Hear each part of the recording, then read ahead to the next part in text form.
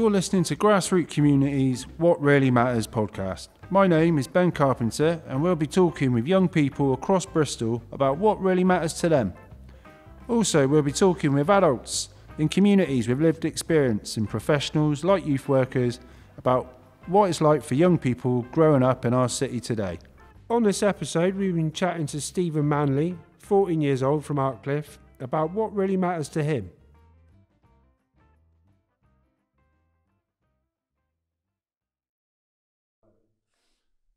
Hello, Stephen. Yo. You can say hello. How's it going, mate? You all right? Yeah, chilling. Cool. So, just going to ask you a few questions, as we just discussed a minute ago. Like, can you remember how we first met? Yeah, merchants. Can you remember what we were doing at Merchants? Oh yeah, I was doing a boxing thing for youth people, and I was out there and I saw you. I remember you being particularly good at that as well. I think we'll probably come on to that in a bit anyway, because you're starting your boxing again now, aren't you? Yeah. Yeah. And then I seen you at Merchants. Yeah.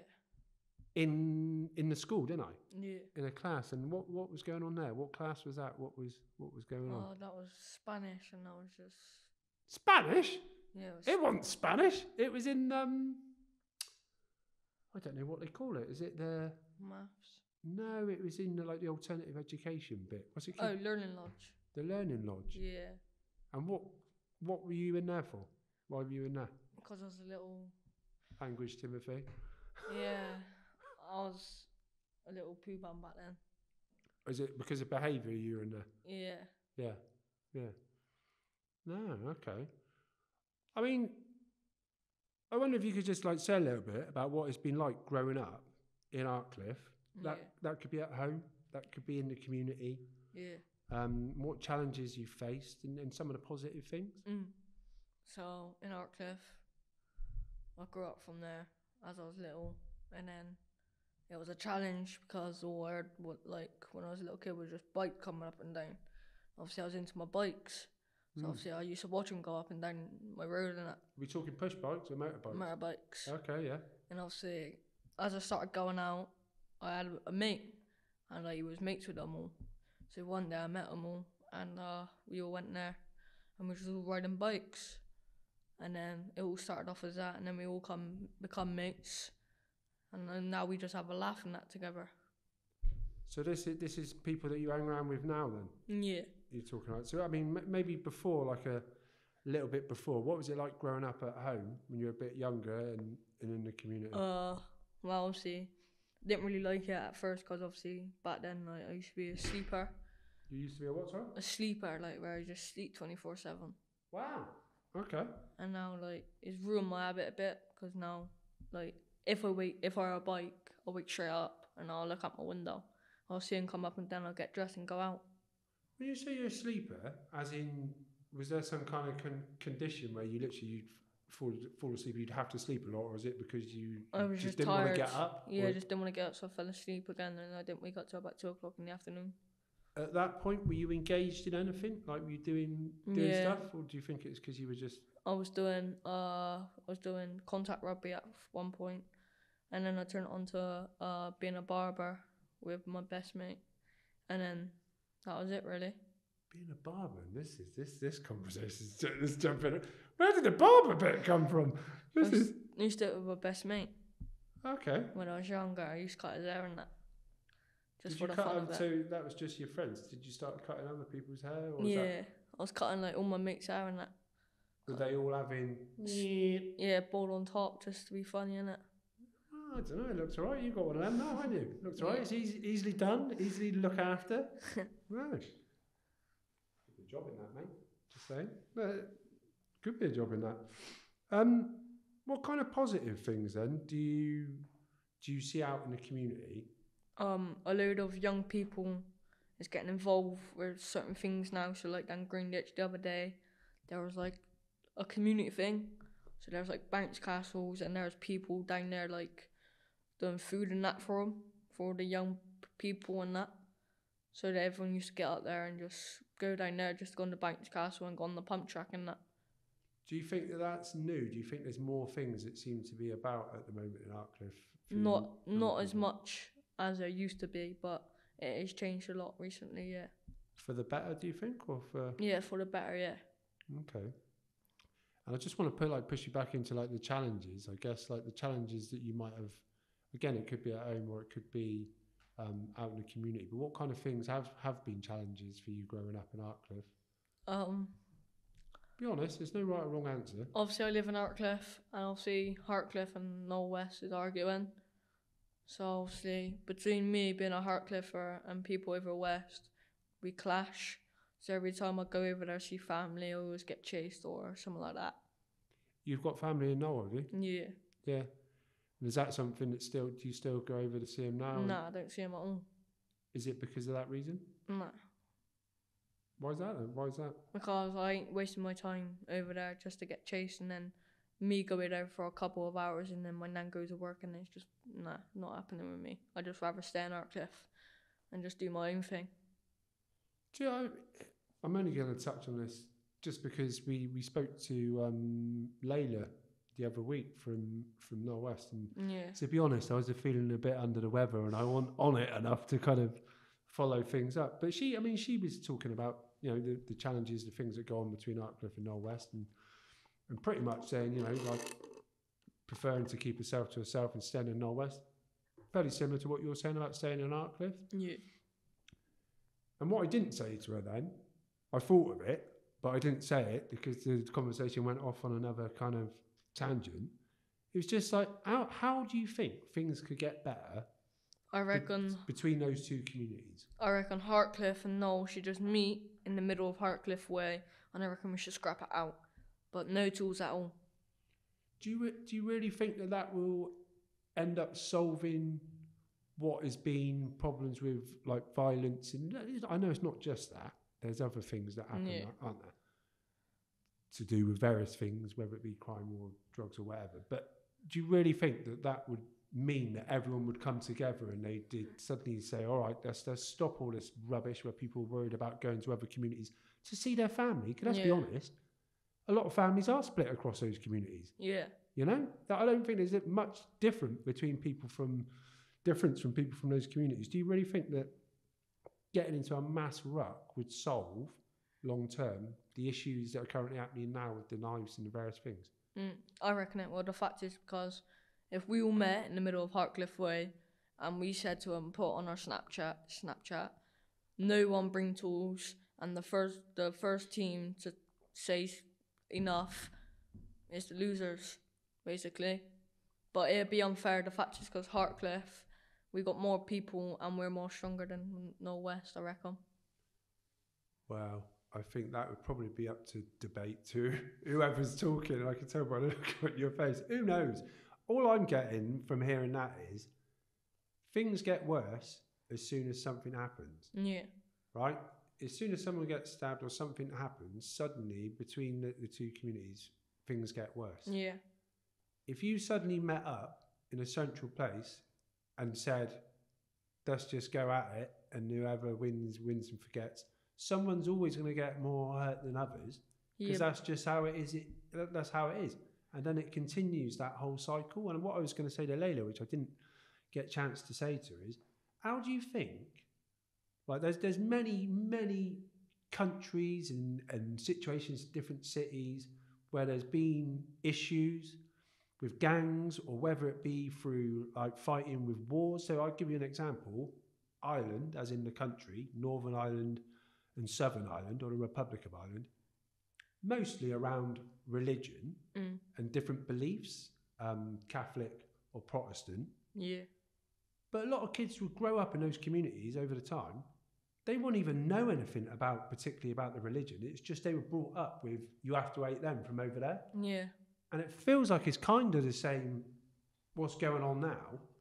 Kids that are, you know, younger than yourself, or maybe your age, are kind of just being brought up with thinking that they've got to hate people, but not necessarily knowing why. And I just think the only way that those things have ever stopped, and this ain't me, what do I know? I'm just like trying to tell you what has happened and has worked in the past, is by people talking. Yeah. But I know if it comes to talking, there'd be people getting involved, and there'd be more family getting involved, and then it escalate to where it come to people's families, and that would get and then it just escalate even more to people dying, and that like it's But not those really things worth happen it. now, Stephen. Like those things happen now, and what needs to change maybe is trying something different. I mean, I don't know what the solutions are, and I can't tell you that is going to solve everything anyway. But I can imagine there's probably key people in both those communities that if they were involved in those discussions, they have influence over other people. Yeah. And it just kind of feels like maybe that's got to be something worth trying. And like I said, I didn't get to say it to Layla, but I mean, is that something that you would be interested in doing? And it's not just you. I'm not saying that you're like a kingpin and all this stuff, because I know you're not. But there will be others. But do you think that's something that people would be interested in doing? Just trying to... So you haven't got to look over your shoulder? Yeah. I reckon Hartcliffe should just stay in Hartcliffe, and Noel should just stay in Noel, and there'll be no problems. But the first person that goes over, then there'll be consequences for them. Why? That means you can't see your nan. Yeah, but I'm on about like to start shit. What people... Yeah, but that's the whole point. Having those, hopefully, trying to get those key people together to have those conversations and to start. And it might be that projects need to happen over it. People going off on residentials, people doing something together as a group to do something that is bigger than them, that matters for both of those communities. I mean, I'm just making this up. It could be some kind of big community event, a blooming rave, or God knows what. Yeah. But young people coming together from both those communities, putting all their ideas together and doing something together. And I haven't seen that happen yet. And unfortunately, with all the stuff that me and Donna do and youth work and all the rest of it, all this stuff comes down to money. But if there was ever anything, it would be working out, and we know who those people are, key people are, and then actually be funded to kind of try and bring them together to do something. Yeah. But I told you I was going to challenge you. so sorry. What things do you get up to in your community then, with friends and clubs, etc., and why? Really, me personally, I wake up in the mornings, I go to school and that, do my job. Where is it you're going to school now? Lansdowne. So do you want to explain a bit about Lansdowne? Because it's not like it's not mainstream school, is it? So basically, Lansdowne is like not a naughty school, but it's a school to help you out. And there's like certain people in there that's like issues and like can't behave in that. So Lansdowne is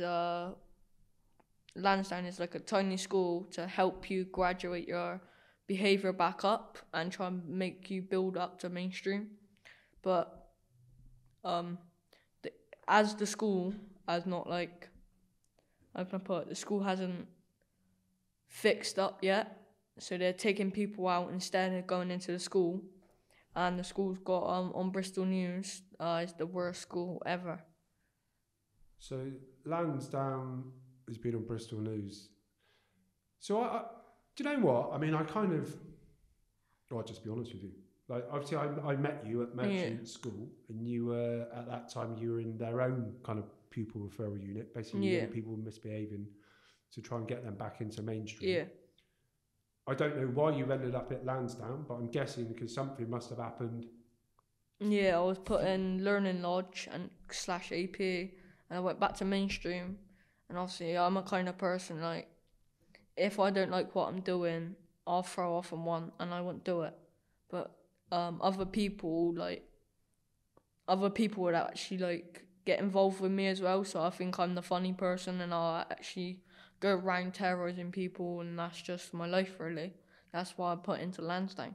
So you've gone there, and I just like, my worry with all this is, I'm not listening to dig at education, because it must be difficult for teachers in a room on their own, maybe with a teaching assistant, with 30 odd kids, and if there's a few in there that really don't want to play ball, do you know what I mean? It must be difficult. Having said that, there's not really, I can't see it being part of a solution with someone like yourself, who is a good kid, who does act in a certain way, just to make sure that, your mates around you kind of look up to you a little bit. I mean, sorry to be blunt, but that's what it feels like. Yeah, it is. Do you know what I mean? To fit in. And then as you move up into these different places, so whether it be like the place at Merchants, and then you suddenly go up a notch. There's a pupil referral unit at Lansdowne, which is off-site. You've got kids from all over South Bristol that are going there that are misbehaving.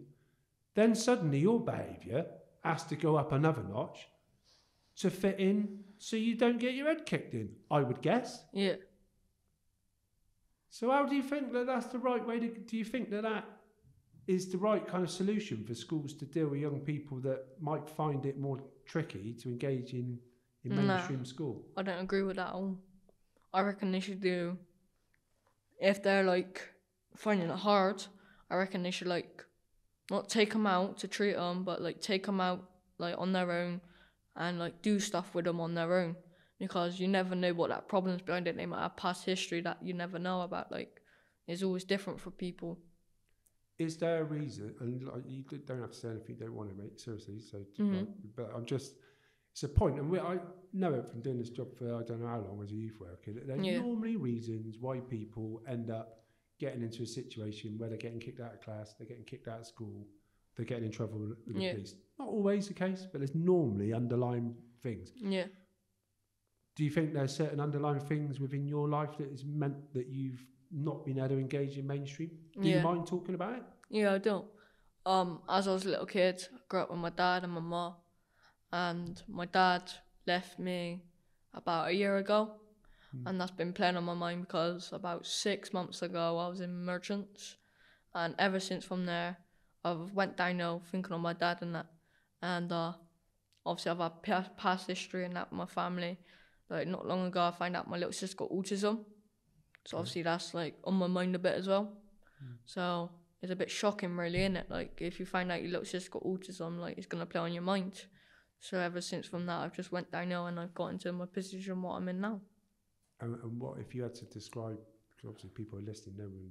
If you had to describe the situation you feel like you're in now, what would that be? Miserable life. Don't thinking, like, not in the right mindset and that. When you say you're not in the right mindset, as in, is it how you look at yourself? Or is it how you feel like what opportunities there are for you or where you're going to go in life? Where I'm going to go in life. Where do you want to go in life? To be honest, I want to be an electrician. I want to do mechanics. Because I'm like, not one of those ones, but I'm the one that likes to be physical. So I like doing things with my hands and my feet and that. So, like, I won't be able to sit in a class and do writing and that. I rather get up and do physical stuff like science, because that's like mainly using your hands. So, mate, that's intelligence. There's so many different like parts of intelligence, whether that be hand smart, whether that be creativity, whether that be talking, whether that be knowledge. There's loads. Like, you don't have to, if that's the kind of thing that you're interested in, there will be opportunities there. We'll get back to that, right? Because this could be something that comes from this. Yeah. And it'll make more sense in a minute.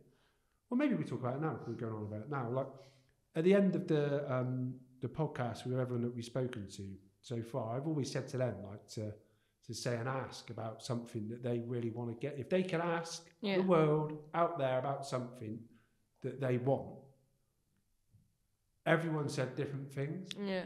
And I just wonder, when you just said that, whether there's an ask around an opportunity for you within those things you just said then? Yeah.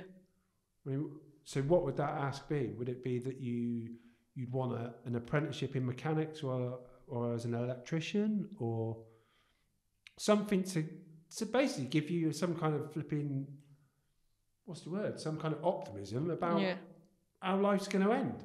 I want to do mechanics, because my dad was before he done security, he was a mechanic, and I used to help him, and that when because he used to go down by Lidl, and you've got that car shop behind it. Yeah, my dad used to work there, and I used to go down every now and again. I used to do it, but also I like working on my bike. So if I got bike parts, and I could just build them up, and I can make a bike. So do you think, so this is the ask, isn't it? If there's anyone listening that works at mechanics or potentially works as an electrician, Yeah. and they want a young person to do an apprenticeship, or they need some kind of like support, as in help with someone doing some labouring for them, that's something that sounds like you'll be well up for doing, and they can get hold of grassroots communities through all the different social media things, and we can pass on Stephen's number. Yeah. But you're exactly that kind of kid. If you find something you're interested in, that'd be your way out of all this rubbish that you're getting involved in now. I say all this rubbish. I mean, I can't imagine it's loads and loads, but it blatantly, I don't think without an opportunity, it's probably not going to get any better anytime soon. No. I always go off flipping. Always go off on one. I just wonder, because it feels like you're at a bit of a crossroads. Yeah. Because I know that Donna was mentoring you at Lansdowne, and it's one of those things, isn't it? It was only for 2 terms. It probably took 1 term for her to kind of actually get to see you because you're out doing whatever you're doing. No, fair enough. Yeah. And then suddenly you start spending some time with her, and it's only 1 term, and then it's over. Once you've built the relationship, and actually maybe you're starting to talk about those things that, you know, that play on your mind, the things you might need a bit of support with, a bit of advice with. Yeah. And I know that Donna's been taking you to the youth-led boxing that we set up with Regan and Ella in Artcliffe. Yeah. So it feels like you're starting to make those decisions to go in a more of a positive way. Yeah. And an opportunity with something like that mechanics or electrician stuff would be the next step, wouldn't it? Yeah. How does it work with Lansdowne? What kind of classes are you doing now? Is it stuff that you're doing now to try and get you back into mainstream, or do you think it literally is that you're going to be there just doing whatever they say until you're 16, unless you get kicked out of there? How does it work? What's your thought on it? So basically, obviously I'm in year 9, and Lansdowne only goes up to year 9. But obviously, as I've only got 7 weeks left, they're going to put me in LPW. And what we do is, every day we do something different. And so Monday, today, we went to construction, which is building and that, done by Temple Meads, which is rock steady. Tuesday, we do some up to... Well, we do maths and then we do some fun after, but today we went down to the youth centre by Merchants to do some art. I don't know what it was. And then on Wednesday we go on trips. So like last week, when we broke up, we went Go Ape, which is like climbing and that and zip lines. And then Thursday we do cooking, and Friday, what did we do on Friday? Oh, Friday we go to Tayfant, which is with Sam, to do construction, and we go out after to go bowling. So you're meant to be there then, from like year 9 to year 11. No. Is that right? How long are you going to be there for? 7 weeks, and I'm in LPW, which is a different school, and I'm going to be there till year 11, and I'm leaving. So with this ask then for something within mechanics and electrician stuff, then that ain't going to really be possible, or until you finish with year 11. But what could be possible, that you could support someone on a Saturday, or something in the school holidays, just to give you an opportunity of seeing if it's something that you like. Yeah. And I suspect there probably is a thing, because I've worked in that kind of stuff before, that you probably could start doing a college course earlier if you really knew what you wanted to do. Well, at the moment, I go around cleaning people's cars, and I helps my mum because if she got any rubbish, and her boyfriend, if she got any rubbish, I put it down in the bins and I earn money out of it. So that's my way of getting money. Oh, you've got motivation to do something. Hopefully someone comes out of the woodwork with an opportunity. We shall see, you never know. Do you feel like you have your voice heard? And when I say that could be at school, that could be at home, that could be out in the community. Do you feel like when you've got something to say, people listen? Yeah, very often. Do you want to explain how you think you've been heard? Well, my mates and that, if they speak and I open my mouth and try to say something, They'll be quiet and they look at me and listen. But at home it's different because my ma got 6 other kids and she has to look after them all. But she does listen sometimes. Do you feel like you spend more time out of the house because when you're with your friends, this is just making an assumption that it's less hectic, because obviously in a house with 6 kids, I mean, I've only got 2 and it's hectic, so I can't even imagine. Do you know what I mean? Yeah. Is it better to be out in your mind? Is it better to be out because it's less hectic and you could get to talk to your friends and people listen, and your mum's obviously busy, isn't she? Yeah, I do that. The fact is, because in my house, obviously, my mum's got 6 kids and like she's everywhere with them, and they're just annoying because they're so little. So I goes out with my mates and we do our thing, and then I come back and then I watches Love Island when it's on. And I go to bed.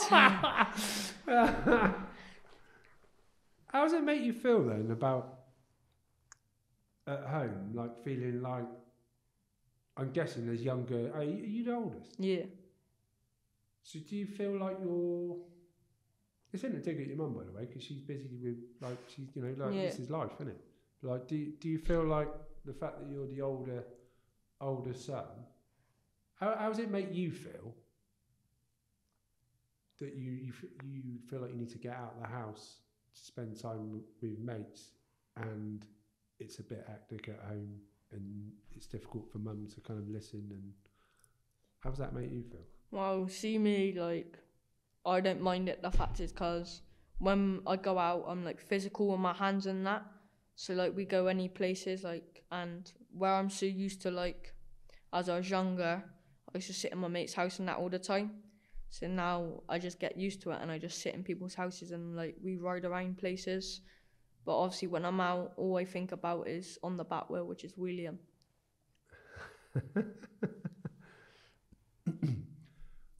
Well,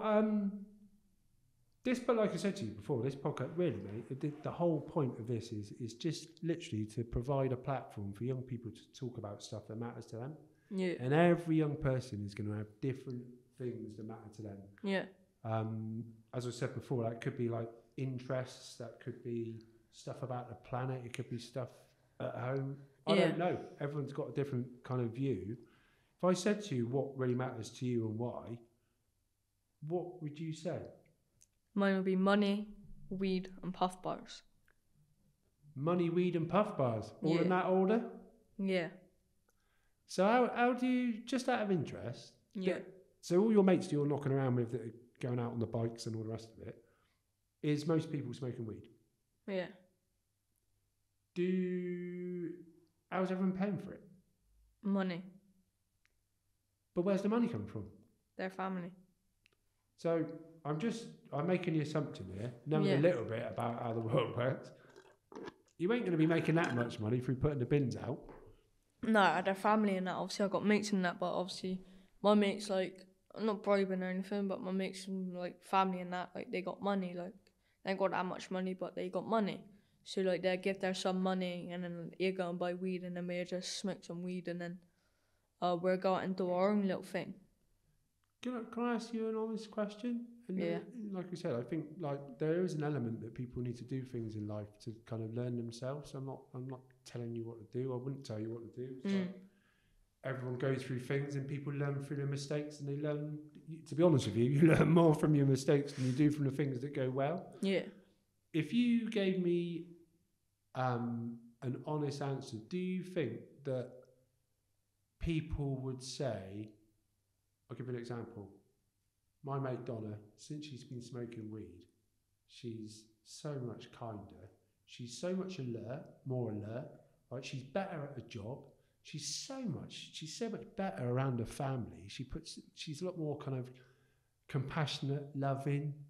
Now, I ain't gonna ask you to use those kind of words when you're talking about your mates. Didn't know Donna smokes weed? Huh? Didn't know Donna smokes weed? Well, she does she? But what I'm trying to say, to you is, like, do you feel, and let's be honest, like, do you feel that you're more alert, that you're, it's good for you to smoke? I mean, I'm not saying like people like do things every now and then, Yeah. parties and all the rest of it, but I guess what you're talking about is smoking every day. No, not every day. No? No, that's a bit too much. Okay, but I only does it to calm me down. So like, if I'm in the mood or something, yeah, or if like I've hurt myself, like obviously I'll have a couple of drags on a joint, and then like I'll feel calm, so I'll be like ready to do something. Cause to me in my head, weed makes me feel calm. it's interesting, isn't it? I mean, let's be honest. Like most people would say that, wouldn't Mm. they? if you're going to look at things that, positives that come from it, that would be one of them. Yeah, like I said, I'm not here to tell you what to do or what not to do. But I guess to put an ask out, you've already said about the mechanics and electrician stuff for opportunities. Is there anything else that you think that really matters to you, other than money, which you might earn, other than smoking weed, and other than puff bars? Now, yeah, it's interesting, isn't it? Puff bars. Do you reckon puff bars are better for you than cigarettes? Really, I get the 7,000 ones, which will last me about 2 weeks. But me with a whole pack of cigarettes, they last me about 3 to 4 days. Because obviously my mates and that, where they smoke weed, I'll be giving fags for a joint and that. So I goes on one of these, and these will last me about 2 weeks. Do you think you would be smoking weed now and smoking those puff bars if you weren't hanging around with the crowd that you're hanging around now with? No. So this is my point when I was talking to you before about you went from being in mainstream school, whatever's going on, then certain things are going on in the family, then you ended up going to the, I can't remember what it's called, but like the pupil referral unit bit, the PRU in Merchants. Then you went from there to Lansdowne. Do you think that what you do day to day has changed because of who you're surrounded by? Weed different, yeah. Because I hang around with people who smoke it, but with the puff bars and cigarettes, no. I'd be smoking them if I didn't know. And the fact is, because my mom smokes fags, and my family and that goes on puff bars. See, I've been smoking for about 3 years now, so to me, I knows a bit more about fag and puff bars and weed and that because I've goes to school and I learns about it. What I'm saying to you is, though, that if you were still in that mainstream school and you hadn't gone into those other places, I'm making the assumption I don't think you'd be doing half of that. I don't think you'd be smoking that. I think you might be smoking that. I don't think you'd be smoking so much weed. I don't think you'd be getting into so much trouble. When I was in mainstream, because I used to do half days, before I used to go in, I used to go meet everyone on the field, and I used to smoke a joint and then go in school stoned. When you're in mainstream? When I'm in mainstream, I used to go in stoned so I didn't have to do anything, I just fall asleep. Well, that's probably one of the reasons why you ended up in the PRE, the Merchants bit. Can you see, though, I'm getting this, can you see the impact of your actions? Yeah. Do you know what I mean? It's your actions. You're the one making those decisions, and as we've already spoke about, there's obviously reasons why you're making those decisions. Yeah. But you're in a position now where hopefully you can start making a few more positive decisions. Yeah. Because there's only one, like we were talking about this crossroads, there's two ways you're going to go at this point. It's continually going down a path of, where's after Learning Partnership West? There ain't really, is there? No. You just won't be going to school, which I know there'll be a number of people that ain't going to school. Yeah. What opportunities do you think they're going to get in life? Nothing. What do you think is going to happen in their life down the line? Selling drugs, being a crackhead. Then what do you think can happen? No nights on the floor. All I'm saying is it's not positive, is it? It's not going to have a positive effect on them. It's not going to have a positive effect on anyone around them, their family, other people in their community. It kind of just feels like you're in a situation now where the decisions you make now are probably going to impact massively on the next 5 years of your life and maybe longer. Yeah. So, fingers crossed, some kind of opportunity in mechanics or electricians would be something that you want to do. Yeah. You're going to stick to the boxing? Yeah. Yeah? I think that feels like the positive way to go, doesn't it? Yeah. What do you reckon? Yeah. Cool.